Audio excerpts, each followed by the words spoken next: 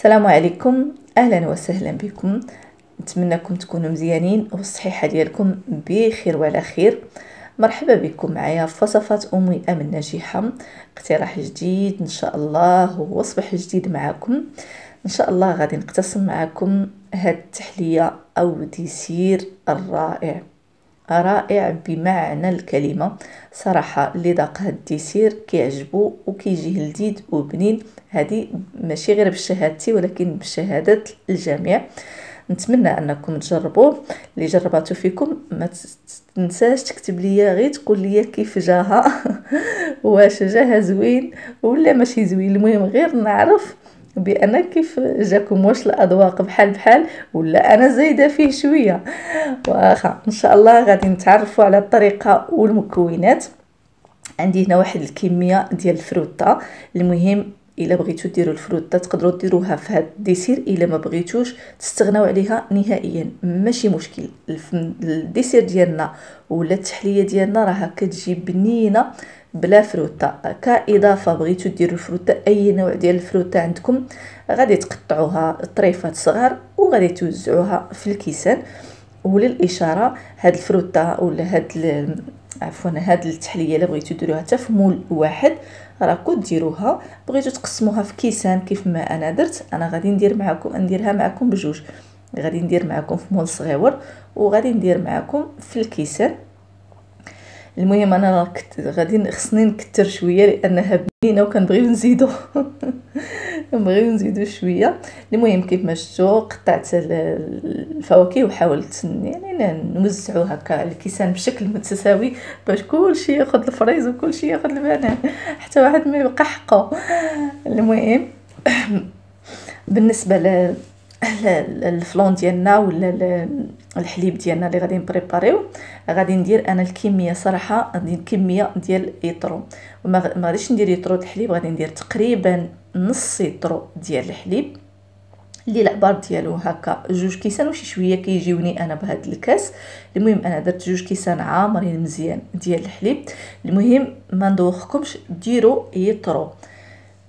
بغيتو ديروا يطرو ديال الحليب كله غادي ديروه، بغيتو تخلطوا بالبانا وهذا صراحه بهاد البانا والحليب يعني هاد الكريمه السائله يعني كيجي لذيذ بزاف. الا كانت زعما من الاحسن ديروها. كيف ما شفتوني درت نص يطرو ديال الحليب مع نص يطرو ديال هاد البانا، الكميه متساويه. كيف ما قلت لكم ما توفرتش ولا ما بغيتوش ديروها غادي ديروا غير الحليب بوحديتو. الا توفرت من الاحسن كتعطينا واحد المذاق اللي زوين بزاف صراحه. بالنسبه لي انا هنا السكر غادي نضيف غير واحد المعلقه معمراش مزيان ديال السكر. علاش؟ لان ديك البانه عندي حلوه. الا جاب الله كانت عندكم هذيك الكريمه السائله يعني مسوسه غادي ديروا قياسكم ديال السكر، غادي ديروا 4 ديال المعالق ولا 3، المهم على حسب الذوق ديالكم. هنا ضفت واحد الكميه من اللوز مطحون. اي نوع المكسرات عندكم تقدروا تطحنوه وديروه، يعطي حتى هو بنه لهذا الديسير ديالنا. تقريبا واحد 2 معالق هكاك ديال اللوز مطحون. غادي نضيف عليهم الفلان كراميل.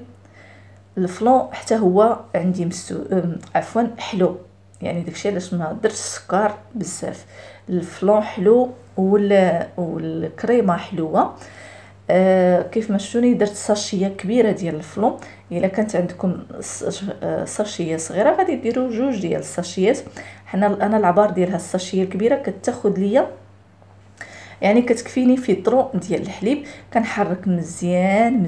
المهم كنحرك داك البودره ديال الفلان حتى يعني تخلط ليا مزيان، وكنحطوه فوق البوطه مع التحريك. يعني كنبقى مره كندور يدي باش ما يتلصقش ليا في القاع ديال الكاسرونه، وكنخلي الكاسرونه حتى كتغلي.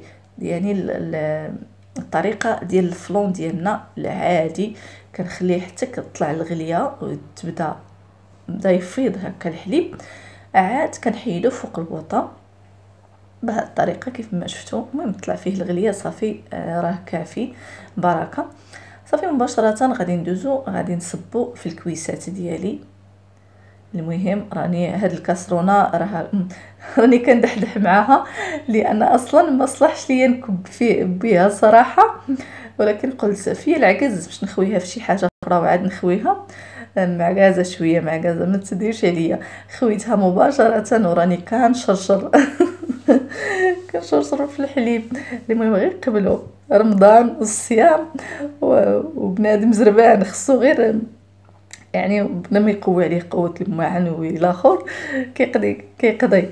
المهم كيف ما شفتوا حطيت في الكويسات، وكيف ما قلت لكم الا بغيتو ديروا في شي مول بنفس الطريقه غادي تحطوا هكا الفواكه الا بغيتو وتقطعوها على هذا الشكل وتكبوا الحليب ديالكم. انا هانتوما كتشوفوا خدات ليا هاد ليطرو، خدا ليا 4 ديال الكيسان، راه كبار صراحه. انا هاد 4 ديال الكيسان وشرط هاد الشيء هاني درتو في هاد الطويجينه، كيجي بنين هذا ديال الطويجينه كيجي احسن من الكاس. المهم غادي نخليه يبرد طبعا حتى برد يعني خليته هكا في فوق البوطاجي حتى برد، ومن بعد دخلته للثلاجه شويه يشد راسو. هو شد راسو اصلا غير بلا ما ندخلوه للثلاجه راه كيشد راسو، ولكن ضروري ندخلوه للثلاجه باش كيزيد يبرد شويه معنا. او كنبغيوه هكا بارد حتى كنبغيو يعني نقدموه عاد كنجبدوه. هذه غادي اللي في هاد الطويجينه غادي نديمو ليها ونحطها في الطبسيل باش تشوفوا الشكل ديالها كيفاش كيجي. باش قلت لكم الا بغيتو ديروها في مول كبير راه حتى هي كتعطي منظر زوين وكيجي الشكل ديالها رائع كيف ما كتشوفوا الشكل ديالهم.